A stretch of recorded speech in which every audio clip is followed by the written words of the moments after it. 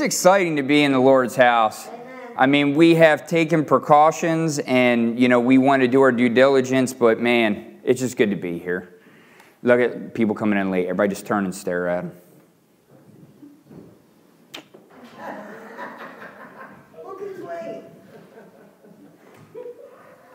Good to see you. We're in 1 Corinthians chapter 15 this morning. This is Vision Sunday. We have done this every year now for almost 10 years, going all the way back since the warehouse. And we're going to continue to do it moving forward. You've heard me say over the years, if we're alive, there's still opportunity, right? If we're not dead, then we're not done, right? Somebody said on a post that I made, I think it was night before last on Facebook of our Facebook friends, they said, God has failed. And that really ticked some people off, and they were inboxing me. And I simply replied to this person. I said, God cannot fail. Amen. It's not possible for him to fail. He is God. And people are frustrated in this time. There are some uncertain times.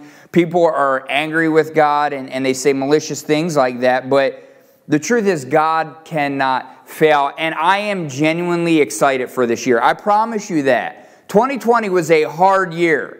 No one's disputing that. I'm not going to get up here and go, Bob, it really wasn't that bad, was it? I mean, come on. We've had worse years.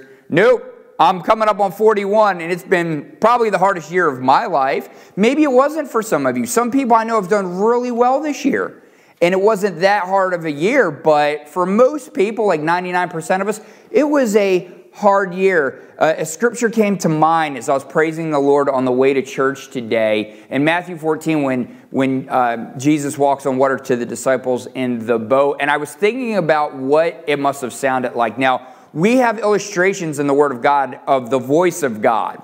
Revelation tells us that when he spoke, it was thunderous. It was like thunder. Old Testament scriptures mirror that sentiment as well. And I thought about what was Jesus' voice like as he spoke to them. Because remember, what was going on in that storm? In that time, there was a storm. I just gave you the answer. There was a storm. What happens in a storm? It's loud, right? I had this air machine scrubber up here going earlier, and it was loud, right? You could hear the wind. Imagine being on a boat in the middle of a sea with a storm going on. And when there's storms in our lives, it's very hard to hear God, is it not? It's hard to see him. The scripture tells us that the waves were boisterous, and so was the wind. And we have a storm going on. Now, I want to be clear. Just because it's 2021 does not mean that the storm has ended. A new year, yeah, I'm all for new beginnings, but just because the date changes doesn't mean our situations do. We often control our circumstances and what's happening around us, and I want to talk to you about the vision for this year today and what our goals are and how we're going to achieve those goals. And then we're going to have a heart-to-heart discussion at the end of it. Now, here in 1 Corinthians 15, if you tuned in last week as we streamed, we talked about this chapter as a whole. We went through and we looked at some scriptures, particularly in the beginning of chapter 15, verses 1 down through 6. And then I summarized, paraphrase for you, 12 on, all the way down up into verse 55 to the end of the chapter. Now, we know that the Apostle Paul here, he's writing to Christians that are in a very uncertain time themselves. Now, as a whole, the world is advancing. Technology is changing the world. Does that sound familiar? I mean, technology has fundamentally changed our country here in America. This right here has fundamentally changed how we live, how we act, how we respond, how we interact with one another. And we see that as we go back and we look at the last 4 years particularly.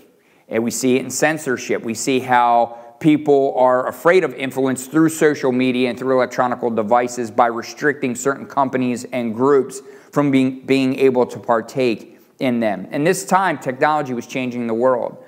Ships and how they were built, transportation and how people traveled was changing. There was a lot of innovation going on, and so people were able to live in a different way. And with change comes uncertainty. Now, change is hard, isn't it? Most people say, yeah, change is hard. Sometimes it's necessary. It's often necessary. Doesn't mean that we always like it. Sometimes we do. A new beginning is often a good thing, but we don't view it as such because change is something we're not familiar with. So we don't like it because there are uncertainties there. How many of us over the last year in 2020 said, oh, I can't wait for things to go back to the way they used to be. I can't wait till COVID gets out of here and we can just get back to how things were, right? I've thought the same thing. There's probably not a day that goes by that I don't think that. I'm going to be as straightforward as I can with you. That is probably never going to happen.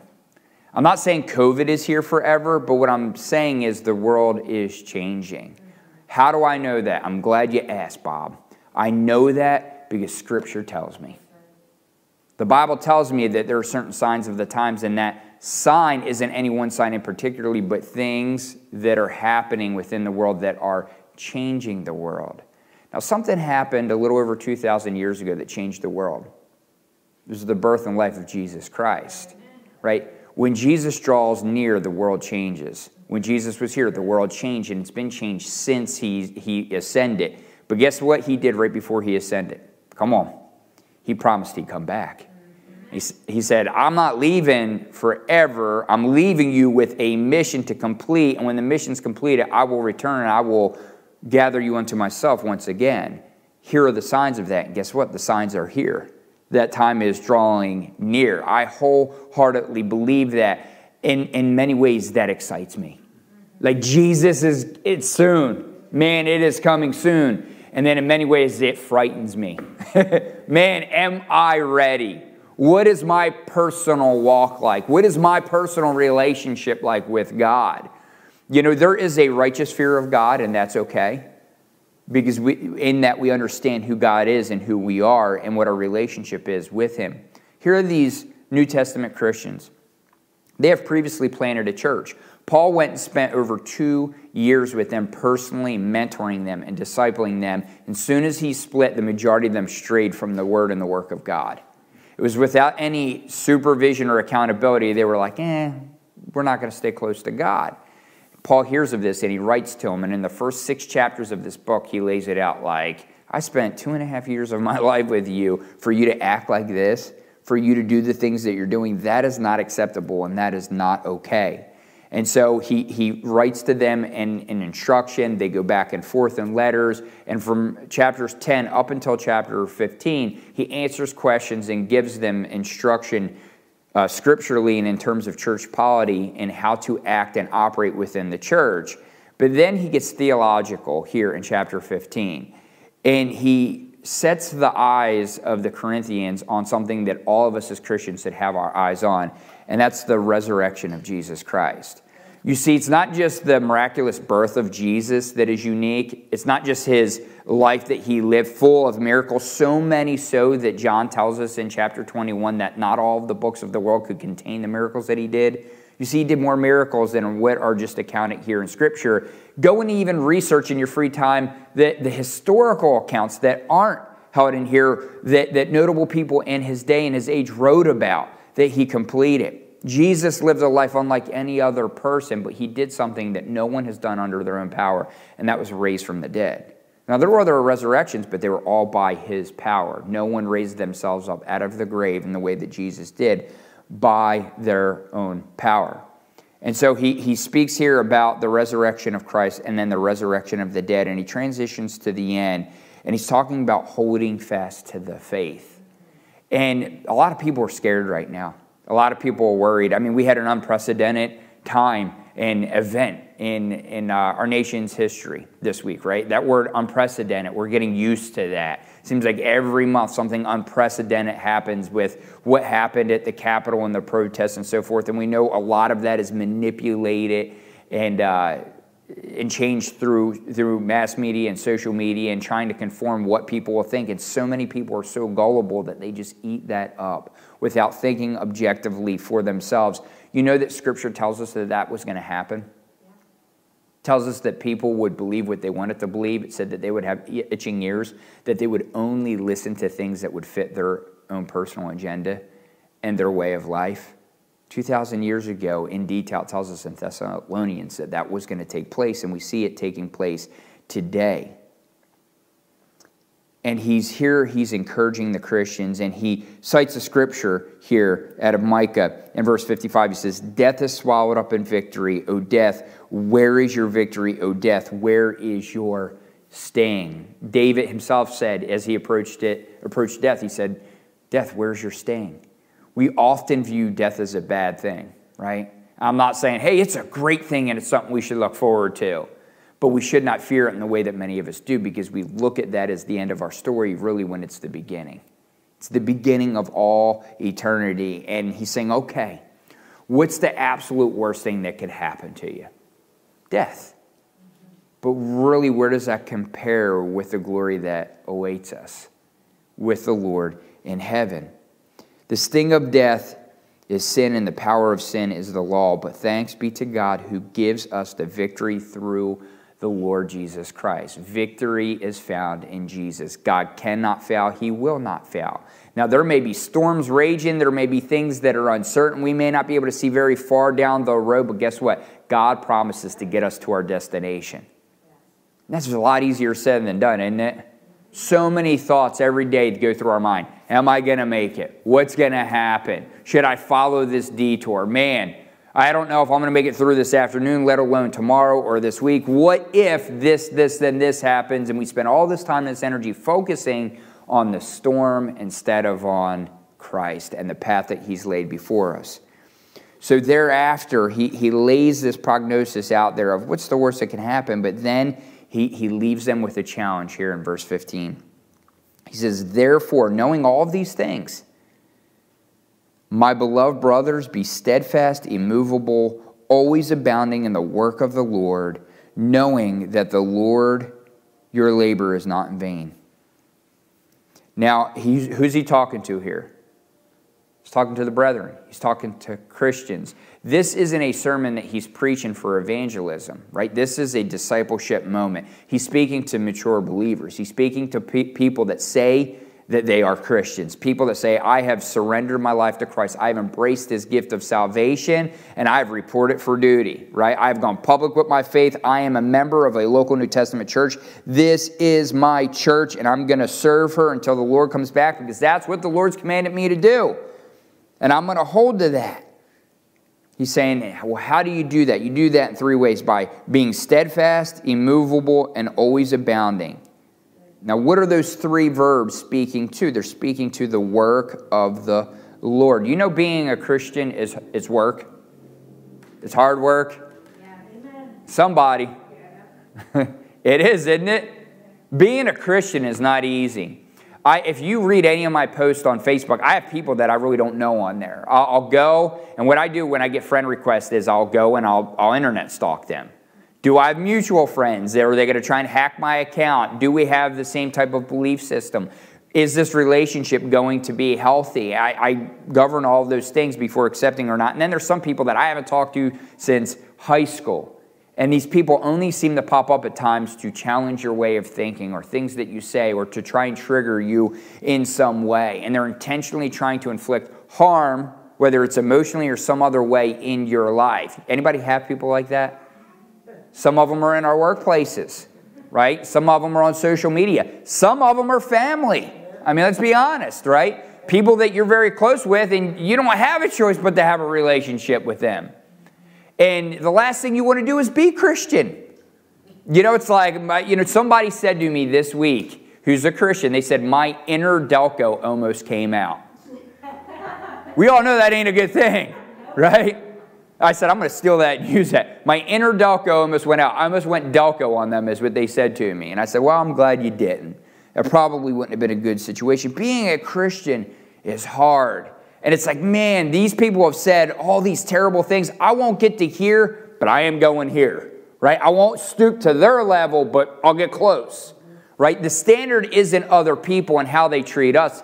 The standard is Jesus and how He treated us. And when we deserved eternity in hell and eternal death, what did He do? He came and He forgave everything. Scripture tells us He didn't forgive most or half or some, but all. He died for everyone.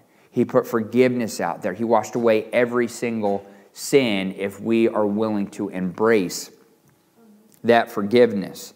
So let's look at the terms here and what they mean. The word steadfast there in the Greek is heterios.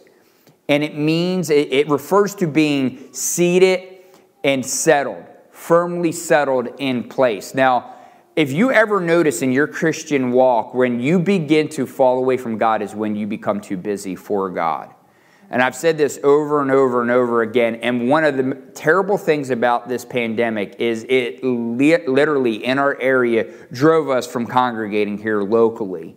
And we follow these mandates, and we honor our government, and we protect one another by social distancing and being wise and running air scrubbers and doing foggers and things of that sort. But it also gave people an opportunity and an excuse to stray from God. Now, this week, I've personally spoke, or my wife has, or contacted every single person associated with this church, and the bulk of what I get are excuses. Two things. Now, I understand if you have an underlying condition and you need to protect yourself, that's a personal conviction. Those of you that are watching at home, I am not criticizing you. That's between you and the Lord, right? I have underlying conditions. You guys know I have big-time lung issues, and that's a personal conviction between me and God. But as Paul says here, you know, death wears your sting. At some point, you have to make a decision. What is my interaction going to be like with God? And he's called us to come together. Now, be wise. I'm not guilt-tripping you. If you have an underlying condition, you can't be here. Be wise, but be involved. Just because you have an underlying condition doesn't mean that you stop serving the Lord. Nowhere in Scripture does it say to do that. It says you continue to be faithful in making time for the Lord. Now, there are a lot of people that are a part of our church that don't have an underlying condition but have really good excuses. And I joke with some of them, and I'll say, you need to change your job search from what you're doing to being a professional excuse maker. Because you put a lot of time and effort and thought into this. You know, stop making excuses and start being faithful. The excuses are generally built around, I'm too busy. I'm too busy for God. Can you imagine that? Can you imagine getting to heaven and Jesus looking you in the eye and saying, why didn't you serve me? I gave you salvation. I gave you eternal hope, eternal life. I empowered you with the Holy Spirit. I literally gave you divine power at your disposal. And what you're going to tell me is you were too busy. It sounds ludicrous when I say it like that, doesn't it? But so many of us live that way, and I'm guilty of this too. This is a unique time. We have some real challenges here as a church. And because of these challenges, I'm forced to do other things. And it makes me even busier than what I already am. I don't know how I do some of the things that I do. And what I realize, if I don't intentionally discipline myself for a time with God, that time don't happen. I have to be intentional about it, and I have to discipline myself to it. Now here, this is written, this term right here gives us an entire broad idea as Paul is illustrating it. When he's saying being steadfast, you know what he's doing? He's saying sit down and shut up. Stop making excuses, stop being busy, and meet with God. Focus in on the Lord and your church, specifically, because that's the center of attention as he's writing through here scripturally. Now, the idea of being seated, when you sit down, what are you doing?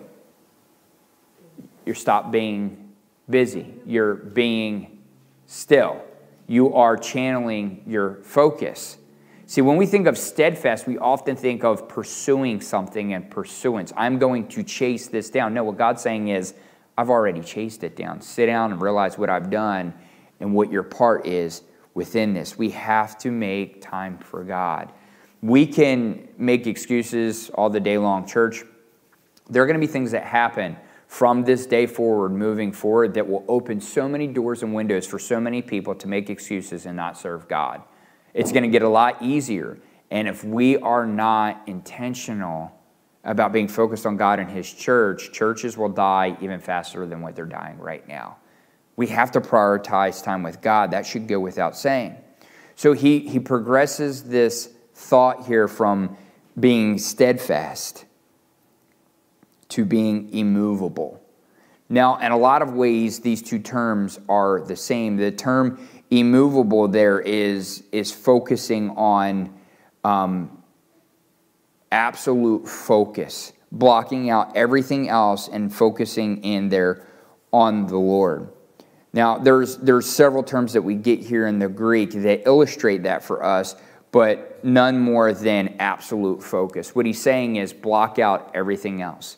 You ever do something and you just have to block everyone out? That's what he's saying here. He's saying, sit down, sit still, and focus. Focus on what is right in front of you. Let me ask you this question. You don't have to answer this out loud. What are you focusing on today? What is eating up all of your focus? There's a lot that we could put in that empty blank, isn't there? Right? Finances. I have some real financial hardships right now. Relationships. I'm in a relationship that I don't see going anywhere, and I don't know where to go from here, but this is just a very toxic situation, whether it's a spouse, a boyfriend, a girlfriend, a child, an in-law, a parent, right? Some big relational challenges, practical issues. I know several people that are facing eviction, and there are laws that are protecting people from eviction right now. People at their personal residence cannot be evicted from there. They cannot be foreclosed on. But as soon as that law is lifted, if they don't have all the back rent or back mortgage, guess what happens? So they're living their life understanding that the eviction is going to happen at some point. There are real obstacles in our life, hardships that cause us agony and pain and anxiousness that eat up our focus. And we should take time to focus on those things and try and resolve the problems. But if we are restricting God from every one of those situations, how can we expect to have victory in those areas? You see, Paul premises this entire statement with victory. Victory in God, and then he concludes the statement with victory through our Lord Jesus Christ. How are we to have victory if we push Jesus to the sidelines? I don't know if any of you watch football, but a lot of the forums last night were blown up saying if Alex Smith had played in that game, they win. Why would you sit the best player, the best quarterback on the sidelines? And so many of us do that. We say, I've got this. I'm going to go out and I'm going to handle the ball instead of handing it off to the person that can bring victory to the situation. We need to give Jesus the ball. We need to let him participate in what's going on in our lives. And you can say, oh, I do that. I pray. Do you? Do you really pray? Or is that a multitask prayer? Do you sit and do you meet with God? We're going to talk about the strategy for the success and moving forward here in a second. But we need to ask these hard questions first. He says steadfast, immovable, and what's the last term he uses there? Abounding. Now, the Greek term for abounding here is perizio. I can't believe I got that right. Yes. And this carries the idea of exceeding the requirements and overflowing or overdoing. Abounding isn't just latching on and saying, I'm here for the ride. It's exceeding the expectations. It's overflowing and overdoing. It's going above and beyond what you are required to do. How many Christians do just enough to belong? Right? We always say here at Rady Church, we're not here to just believe, we're here to belong. We're a big family as a church. That's what we are. And when we stop belonging, church, we may still be believing, but we've stopped being the church. Because Jesus says where 2 or 3 are gathered together in my name, there am I also. And it's gathered together. You can believe all the day long, but if you're not belonging, then we have ceased to be the church. We have to come together. We have to congregate. We have to be the hands and feet of Christ in terms of the church. I don't want to just do the bare minimum. That's not my mentality. I want to overflow. I want to exceed. I like to win. I don't know about you guys, but I like to have victory in my life. I don't like losing. I don't know if you are. If you say, well, I'm a born loser, I will pray for you. Because that is not the mentality of this church. The mentality of this church is to win. It's to exceed. It is to overflow. That is not conditional upon our own power. It's conditional upon the power of Jesus Christ. And we know the type of power that he contains. This world can say and do whatever it wants, but it will never overthrow who Jesus is. Jesus is the king of the universe. Jesus is not held or restricted by social media or websites. If we will faithfully hold fast, steadfastly in an immovable way, abounding to the gospel of Jesus Christ and the mission he has called us to through the local New Testament church, we will have victory. It really is that simple. Now let me ask you a very objective question. Everybody here, everybody at home. Do you really believe the systematic events that took place through 2020 just happened by happenstance? They just chronologically happened to take place in the order that they did, which very effectively hindered the Church of God here in America. I don't believe that. Do you believe that, Heather? You believe that? These things just happen to fall together in a perfect way to almost kill the American church. I got news for you. Churches are struggling. I've got hundreds of pastor friends that I've talked to throughout 2020. Churches are hurting. Thousands of pastors I'm connected to through social media and different private pages and forums, and where they'll lament and will pray for one another and the challenges in which they are facing. I believe church as we know it is changing. You know, I have high hopes for different things and moving forward, but we have to come to a place where we understand that things are fundamentally changed. They're not changing. They have already changed. Now, I want to read you a quote from Matt Walsh. He tweeted this out this morning. I thought this was really good. This is speaking to focus. He says, I was born before smartphones, but still I can't remember what it was like to be in a room full of people where everyone was mentally present and paying attention only to the events and the people around them in that room. That got me thinking. Do you want me to reread that? Yeah. He says, I was born before smartphones. Let's just pivot there for a second. That's pretty much all of us in this room except for my kids, right? My kids don't know what it's like to grow up without smartphones, right? To be that excited when it snowed. Like, I've got something to do, and no school, a snow day, and just the different things. Things have fundamentally changed. He says, but I still can't remember what it was like to be in a room full of people where everyone was mentally present and paying attention only to the events and the people in that room around them in that time. If we're honest, maybe aside from church, anywhere you go, anything you're doing, you're looking at a device. Even when we watch movies at my home, I'll take peeks and my kids will be looking at an iPad or their phone or something. I often will do that. I will answer emails as I'm watching football, right? Our attention is continually being attacked, and we have to mainstream it. Now, I think if we want overflowing results, we have to take overflowing measures. If we want to exceed the goal, then we need to change how we do things in our everyday life. Does that mean that we take a fast from our phones? Maybe. And it may be that it's how we get up in the morning. How many of you, when you wake up, the first thing you do is pick up your phone? Show of hands. Some of you. Lisa, Bob's nudging you. Some of us, I'm that way. Pick it up. Let's just get it over with. I have 20 to 30 text messages every day when I wake up because I turn my phone off at night. Emails that I'll answer, and that helps me to jumpstart the day. You know, years ago, I did this thing where my phone would be in a different room, so when I woke up, the first thing I had to do was focus on the Lord, and I got away from that, okay? I'm being transparent. I want to get back to that. I want the first face I see and the first voice I hear when I get up in the morning to be Jesus, because that tone and that image will set the standard for the day. And I encourage you to do the same. Listen, the world will always be chaotic. It will always be busy. It will always have its obstacles. Don't wake up focusing on the world. Wake up focusing on the Word, on the Lord. And we're going to take measures in my home. We're taking measures here as a church this year to streamline our focus on Jesus and nothing else. We're going to do that in 3 different ways.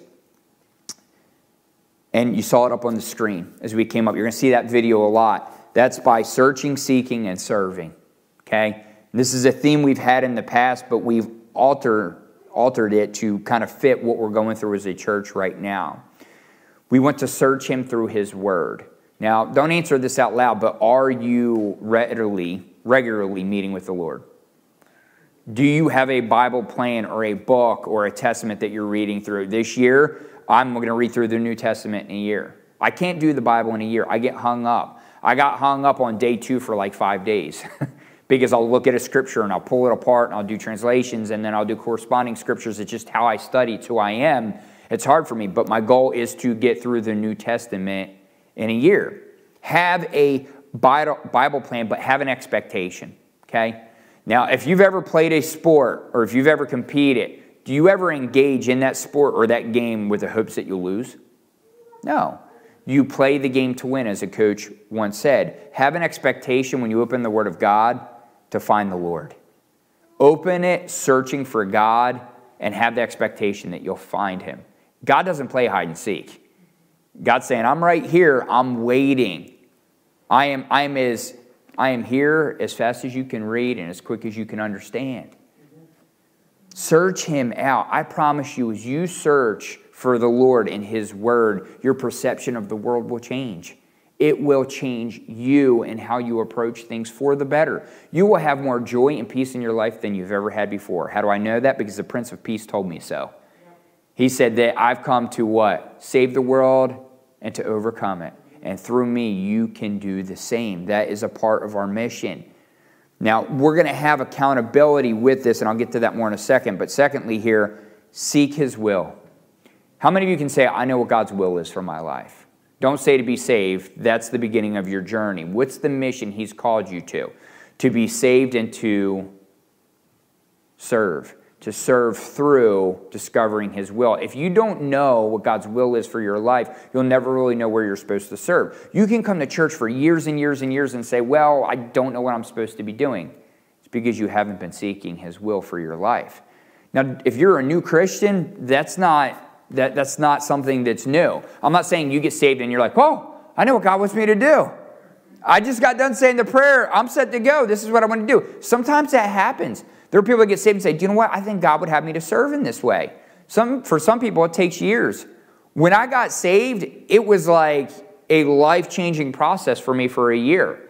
I just sought the Lord through His Word. That's really all I did. I prioritized my youth group and the Word of God, and it was the most important thing to me. I got rid of my game system. I had a Sega Genesis. Anybody remember them? Yes. Sega Genesis.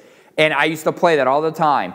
And I realized that it was distracting me from reading my Bible, so I got rid of it. There was no eBay back then or Craigslist. I gave it away to a friend. Why? Because meeting with the Lord was more important. What are you willing to give up and put in place of meeting with the Lord? Meet with Him. Get rid of some of these hindrances. Slow down your life and focus in on the Lord and seek His will for your life. And lastly, serve His work. So we have search His Word, seek His will, and serve His work. How are you serving? I asked this question to many people as I've spoke to them this week, and I'm going to ask it to you. If you were at home and you're watching the broadcast, and not only, how are you serving the local New Testament church? Because that's what we're here for. God hasn't saved us to sit here or at home. He's saved us to serve.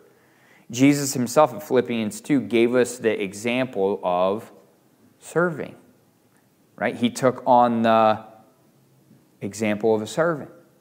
So we need to serve. There's so many different ways that you can serve in ways that you're not thinking. When people think of serving, they're thinking of cutting the grass or cleaning the building or being a greeter at the door. No. You can be a prayer champion. Pray for certain things every day at a certain time. Say, I'm going to be a part of the Radiant Church prayer team. And I'm going to be a prayer warrior. You can lead a life group or a prayer group. You can be a part of the communications team. There's so many things that we can do. But again, when we cease to congregate and to serve, we cease to be a church. And so I encourage you to do that. And we as a church, we're going to do it in two main ways, through prayer groups and through life groups. Now, Russell, if you would do me a favor, can you stop the recording at this time, or you can edit it out later if you weren't? I'm going to say some things in here that I can't say that aren't going to be broadcast at publicly. Bob, would you mind taking it up for us? Pass the plates, and we'll pass them back, and then we'll conclude this morning. Let's pray. Father in heaven, it is in the name of Jesus Christ, our Lord and Savior, that we come before your heavenly throne.